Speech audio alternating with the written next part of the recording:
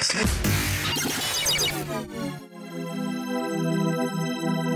demystify what goes on behind the therapy room doors. Join us on this voyage of discovery and co-creative conversations. This is The Therapy Show, Behind Closed Doors podcast, with Bob Cooke and Jacci Jones. Welcome back to the next episode. We're up to 143, Bob, now. Oh, gosh, heading towards, blimey, I don't know how many years we've been doing, but we'll soon be heading up to 150. Yeah. It's not so far off. Well, yeah, that's it. It'll be nearly 3 years. Shocking. And the episode that we're doing today is the importance of continuity and predictability in the therapy process. I often say this when I start these podcasts, what a wonderful title. And I'm saying it again, but then what happens in my head, I think, well, as I thought most of these topics up, I must be pretty narcissistic. But this... It's very true, though, Bob. They are wonderful titles. At the same time, my wife listening would say I am pretty narcissistic. But anyway, let's get on to this. Continuity and predictability. Yes. Yeah. Well, without them, Jacci, I don't think effective psychotherapy will happen. Say more, Bob. Well, with continuity and predictability, they're the cornerstones, of a safe, secure, protective psychotherapy. And without continuity, predictability, without safety, without security, effective therapy will not happen. I think it's really interesting you're saying that, because in the last episode, if people haven't listened to it, go back and listen to it. But we were talking about sometimes therapy, we can't predict how it will go. No, I didn't mean predictability in the sense of what's going to happen in the next session. I don't mean that type of predictability. I meant the predictability for the client, that they know that the client's the therapist is going to turn up. The therapist is going to be late. Right. So we're talking about the actual structure of a session, and that we're the same person week in, week out, and that sort of thing. Yeah. Yeah. And that type of predictability leads to a stable other. Absolutely. Yeah. Quite Safety often, and security and all that stuff. Yeah. It's quite often for the clients, they've had an unpredictable history in the sense that their caretakers or significant other people have not been a stable other at all. Yeah. There's something about this in my early days that I can remember I felt quite uncomfortable with, because I wasn't very good at having firm boundaries. I was a people pleaser. I still am to a certain extent. But I needed to learn to be more, I want to say strict, but maybe that's the wrong word. If somebody turned up late and tried to extend the time, that I would say, without being very blunt, time's up. And keeping firm boundaries as a predictable therapist, I found quite difficult in the early stages. Yeah, and while you're talking, I'm sure you got trained this way, the essentiality of that. Yeah, absolutely. Because nearly all the clients, let's not say nearly, but a majority of the clients you'll meet, and I will meet, and a lot of the therapists listening will meet, have been reared on boundaries which are unstable and unpredictable. Yeah. And therefore the client growing up didn't know where they were. Yeah. Didn't know what to expect. Yeah. And certainly there's no stability in the whole process. Yeah. So structured, firm boundaries are really important in the development of a healthy upbringing. Yeah. And sometimes we'll challenge that. Of course. Well, that's what adolescence is about. I mean, the problem is when somebody walks in and said they've never had an adolescence. Now, when somebody says that, you know there's been problems, because that means they've adapted and complied to such a sense they've lost sense of themselves. Yeah. And the therapy then is usually about helping them have a later adolescence where they can say no. Yeah. Where they can do, develop a sense of autonomy, where they can develop and know who they are and create an identity and ownership of that identity, rather than adapt to the caretaker or parent or significant others' view of what that identity should be. Yeah. So we need to be quite robust and resilient in the therapy room then, if we're going to be challenged by adolescents in there. Yeah, you see, I think it's really very important. But just getting back to what you said, I think even though you may have felt, and this might have come from your fostering background and being a foster parent and everything, even if you felt unkind, strict, or whatever it was when you were keeping those boundaries, I would say to you, that's essential. Healthy parenting, even if you felt X. Yes. Yeah. See, I don't think it's being strict. I think it's being the healthy, firm parent, helping creating predictability, continuity, and structure. I mean, it's so important for psychological health. Yes. Yeah. Even if they don't always appreciate it at the time. Well, you see, people we've seen usually come from a place where they haven't had that. Yeah. So, they don't appreciate it because they haven't had it. But once they start, understanding the importance of boundaries and predictability and stability and everything else that goes with that, you have a different process. Yeah. Yeah. But if you think developmentally, therapists will work with the younger self, many different 3, 4, 5, 6, they may work 9, 10, 11. If we're going to adolescence, usually you probably have done the younger work before you get to the adolescence, but you might do the adolescent trauma or whatever relational needs to get down to the younger self. Usually, though, you go to the younger self and work back upwards. But I know many therapists who are wonderful at working with the younger child at 3, 4, 5, 6, 7, but aren't so wonderful at working at the adolescent stage. I know many people as well are wonderful working at the adolescent stage, but aren't so perhaps wonderful working with the real younger infant.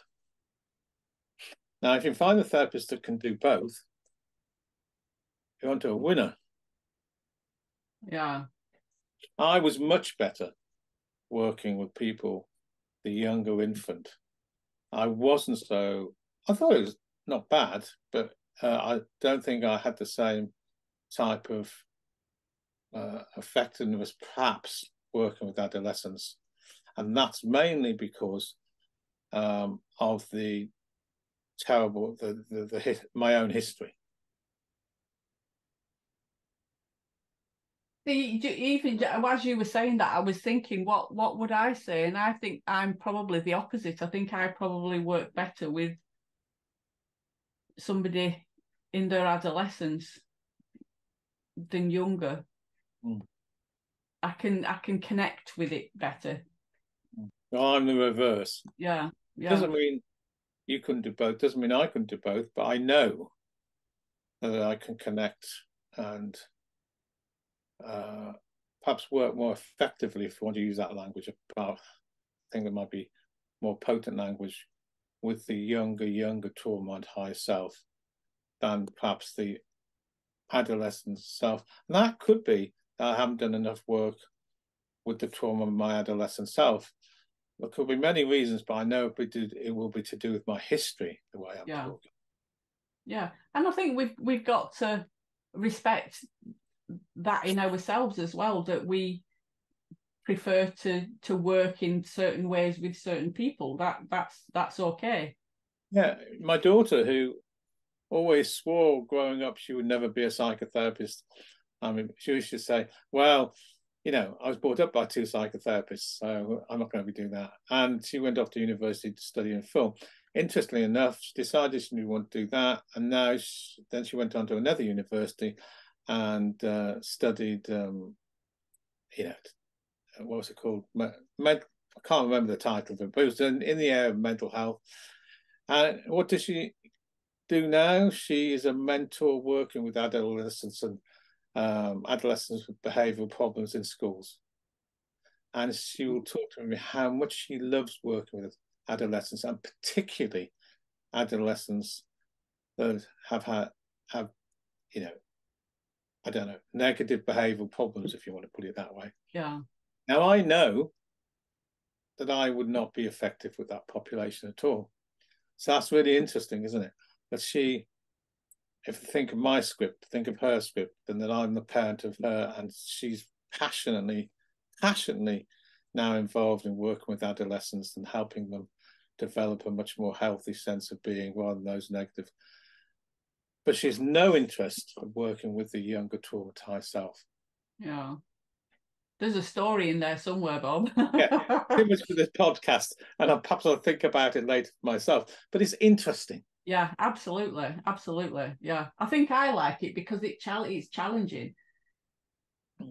I feel like I can be challenging in the therapy room. You know, if they're not being what I think is authentic, I can challenge them on it, and they'll come back with something, and it opens up a whole area of discussion. If I had to guess the difference, that you had a more secure parent in your history than me, probably. Now, if I look at Jessica, I think I did a good job with Jessica, and she's got a secure parent and able to be able to set the boundaries in a healthy way with an adolescent from a mother and from me. In my history, I didn't have that type of secure parent that I gave to my own daughter. Yeah. Does that make sense? Absolutely. But I potentially look at it another way, that I didn't feel like I had the emotional connection to my parent when I was younger. Oh, okay. So it's that emotional, empathic side of me potentially that isn't the best that I think you might need when you're working with the younger self. Yeah, whereas that's where with the adolescent, they're a bit more robust. I think it's horses for courses. It's really interesting. Yeah. But I do know continuity, predictability leads to a stable other, and that's for healthy process and healthy psychotherapy. That's what our clients need. They don't need a therapist that they see as unpredictable. Yeah. Won't be there for them. Yes. And a continual supporting other, and one they see, and they don't need a therapist they see as unstable. Yeah. That's absolutely certain. If they see their therapist as unstable, letting them down, hasn't got a sense of continuity when things get tough, they'll actually be repeating history. And if I was a supervisor, I would tell that client to leave their therapist.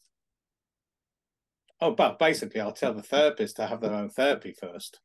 But what I'm really saying is the client needs another type of therapist, because the client, you know, for a healthy process and effective psychotherapy, you need to depend on the therapist. You need to see them there in a healthy, continuing way. You need to have a sense of that the client's predictable and on their side. Yeah. Otherwise, you will repeat history. Yeah. Yeah. Yeah. And again, I suppose it's what the client sees as being predictable. You know, and what they want from us, and that goes back, I think, to the relationship that you have with the client, which is paramount to everything. Absolutely. And if you're going to make that relationship secure and safe as much as you can, you need to be there for them. Yeah. You need to be predictable in that caring, kind attitude, that's supportive of someone that's on their side. And that promotes what we're talking and promotes a safe harbour in the relationship. They can literally come and tell you anything and everything, and there's no fear of judgment or repercussions or anything like that. They feel held. There's a sense of containment.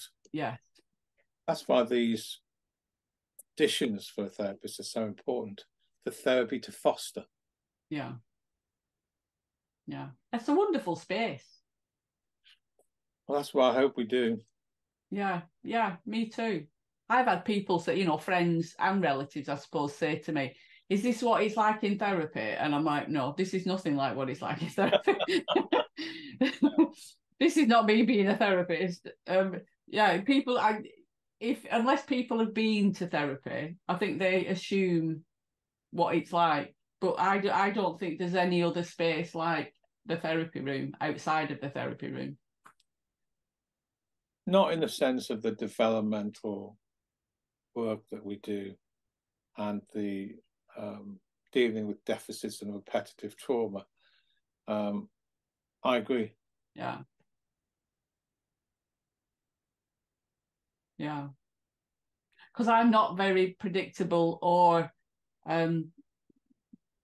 good at continuity outside of the therapy room, I don't think, in my personal life.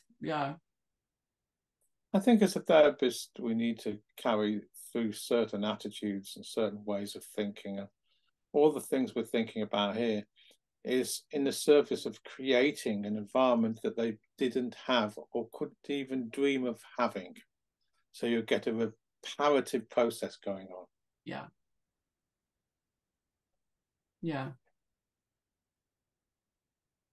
So, Bob, that was another good session. I enjoyed it, and I know I've got a couple of weeks off now because I'm going away on holiday, and I was just thinking predictability and continuity. One thing that is in another sense of predictability is I do enjoy my holidays, and it leads on what we talk most of all about, which is self-care for the therapist. Yes, which is vitally important. Really important to model.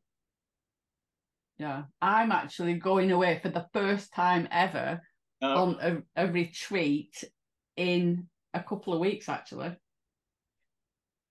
In fact, I need to check up on the dates.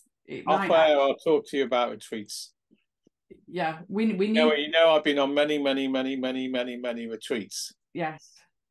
For the last 12 years, and in fact, the retreat I go to twice a year is ending in March next year, after 12 years. So I'll happily talk to you off air about retreats. Talk about continuity and predictability. Mine's in Anglesey, Bob. That's where I'm going for mine. Well, I was born in Wales. I was born in Brecon. One place, and I've been to a lot, is the Brecon Beacons and Carnarvon and many different places. A lot in Wales and Portmadog. And the retreat, one of the retreats, was always 7 miles from Portmadog. So Wales is in my heart. I lived in Wales for 2 years. Both my kids are fluent in Welsh, not me. So what we're going to be doing over the next couple of podcasts, Bob, which I have absolutely no idea what the content of either one of these are. There's a surprise. Well, I gave you a list of loads.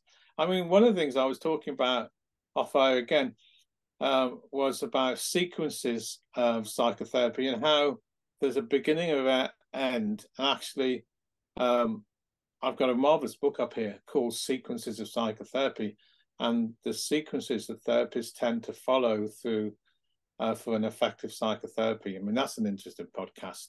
I can think of but I know you've got a lot of these titles. Well, so what I've got written down in my little book that I have is the Pinocchio effect and the Cinderella effect. Right. So my other one can go later, because both of those are fabulous. I have no idea what that is all about, Bob, so I will learn something new. I'm presuming the Pinocchio. Well, I don't know. I have no idea. I've just been guessing. Okay. Well, I'll see you at the next podcast. Okie doke, Bob. Thank you. And enjoy your holiday. Thank you. Bye-bye. Bye. You've been listening to The Therapy Show, Behind Closed Doors podcast. We hope you enjoyed the show. Don't forget to subscribe and leave us a review. We'll be back next week with another episode.